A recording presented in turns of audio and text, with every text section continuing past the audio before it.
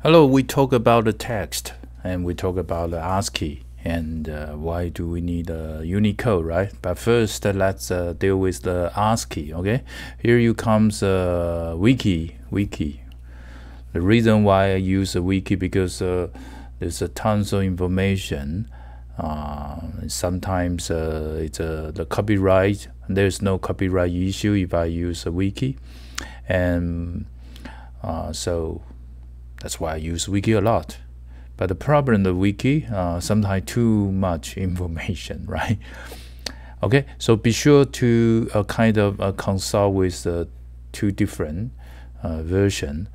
Okay, this is a simple wiki, right?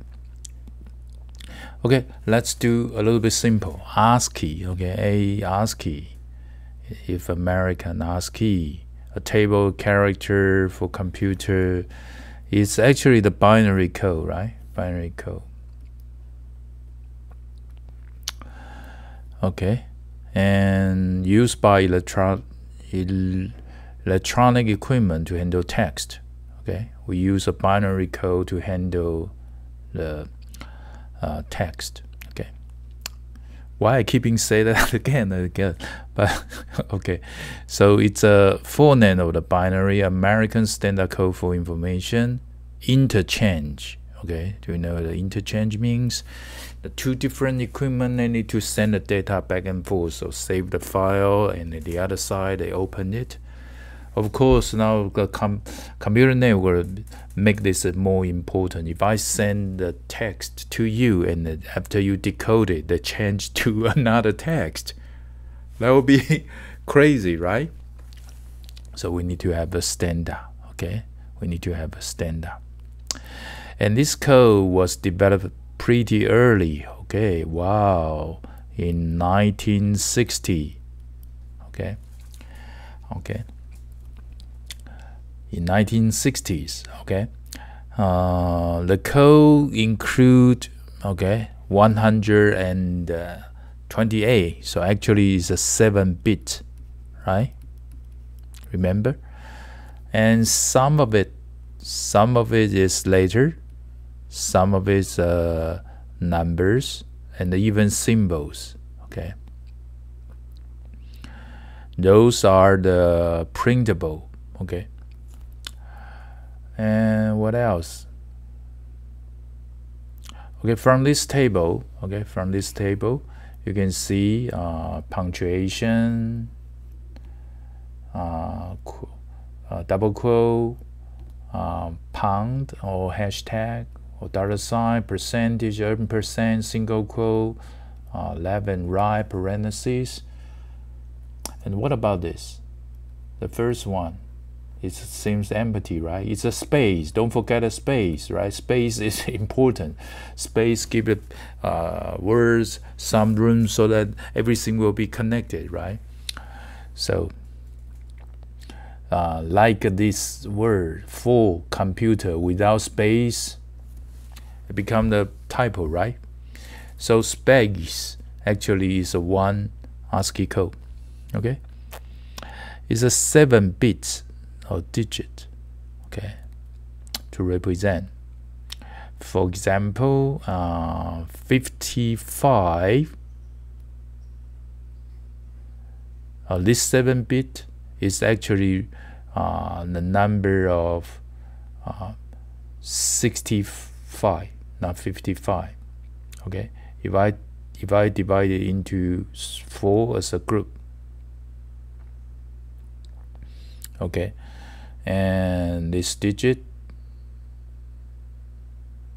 become have a weighting of the 64, and the +1 become the 65. Yes, correct. Represent the uppercase of A and the B and the C, that is it, and so on. Okay, so this information is quite technical. I know it's technical, and because we are now doing tour to the programming, so the programmer, this is a necessary knowledge, is a key information for the programmer. Okay, And especially last time we talked about hexadecimal, is the base 16 number system, right? Sometimes we just call it hex. Okay. Okay. So, okay, and let's move on. Let's move on. Even though the computer store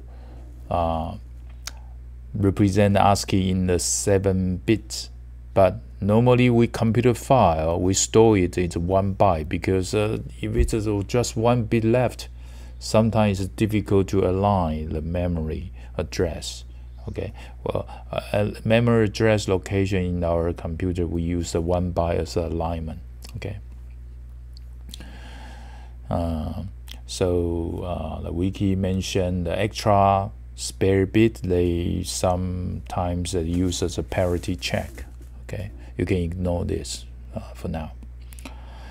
And then ASCII, also known as the plain text or pure text. Okay, this is so important, because a programmer will write a program, we won't save it as a Microsoft Word format, right? We save it as a TXT file.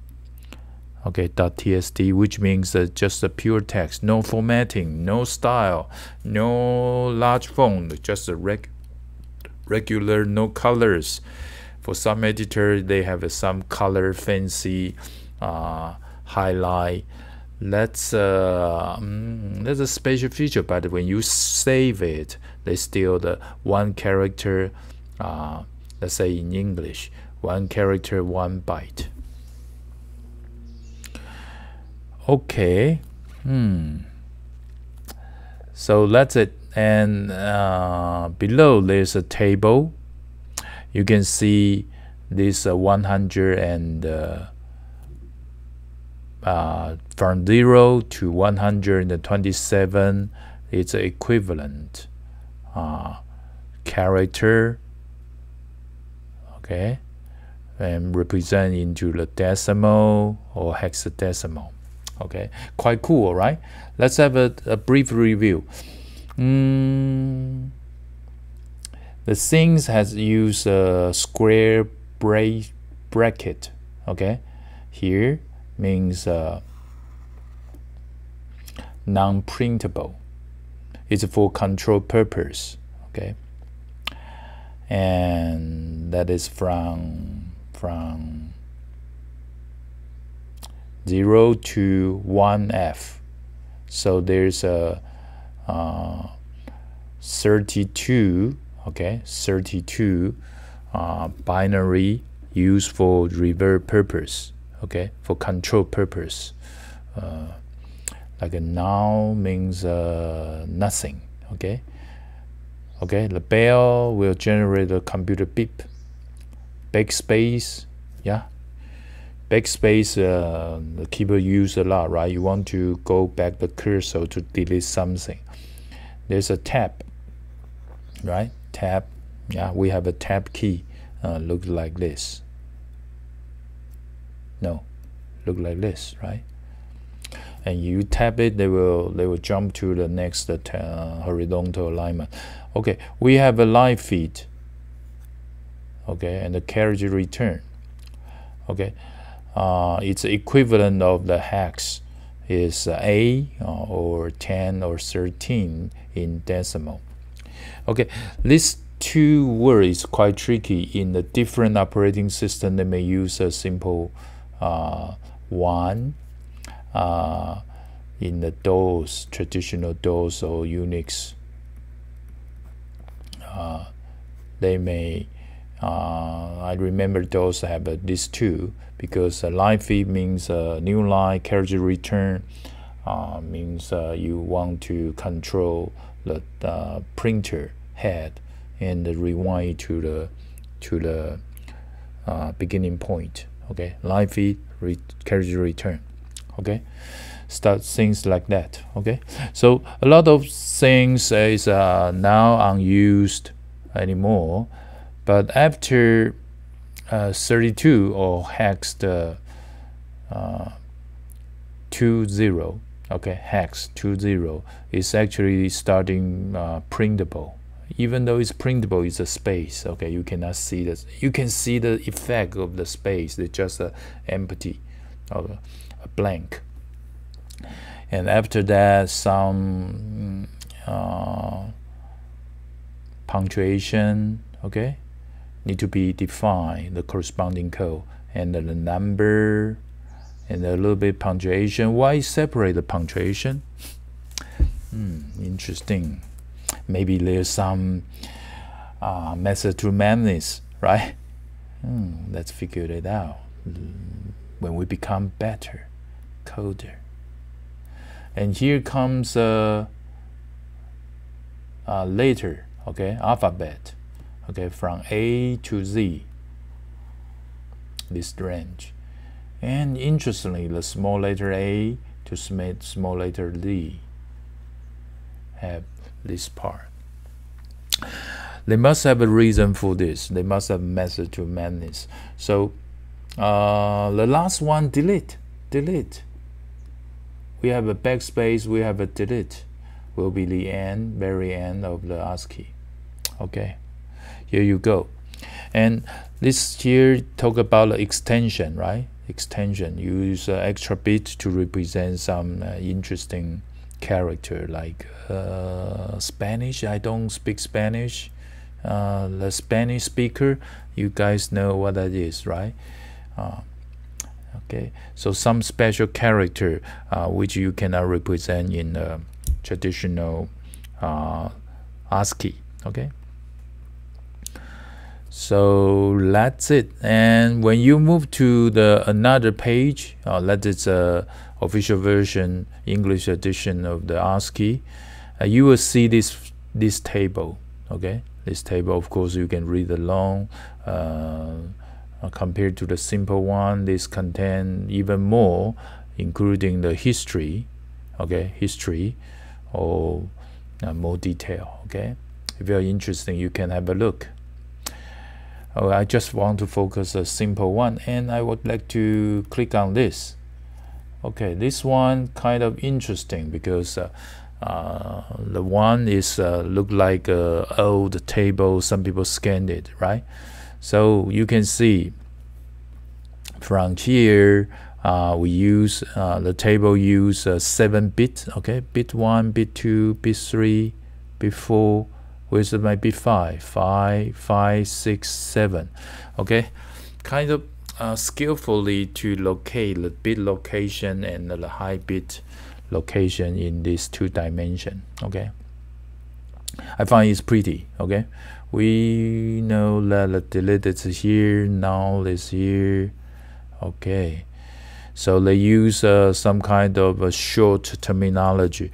Okay, I think that that's important because when you deal with the different programming technical document, you will sometimes find this kind of information. So that is why I explained it to you. Okay, what else do I miss? I think I'm done. Okay, pretty much. Okay, end of text. Okay, ACK for acknowledgement between the 2 devices. Yeah, so here it is, the US ASCII code chart. Okay, so next time we talk about what? Guess. Unicode, right? We know that it's not enough for 7, even 8, even 10. It's not enough. Unicode, that is a more advanced topic, but we need to know a little bit about it, shall we? Bye bye.